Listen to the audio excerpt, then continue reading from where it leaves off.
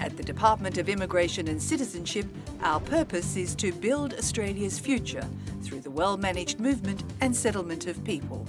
Together, the Department's 8,000 staff deliver a diverse range of services through a network of offices in each state and territory of Australia and in 60 locations around the world.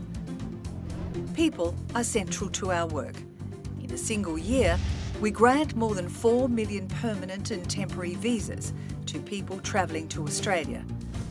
We approve citizenship for more than 100,000 new Australians.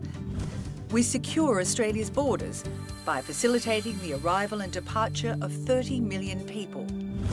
We settle more than 13,000 people in humanitarian need, and we provide information to more than 2 million people through phone calls to our service centres. Here at the Department of Immigration and Citizenship, people are our business.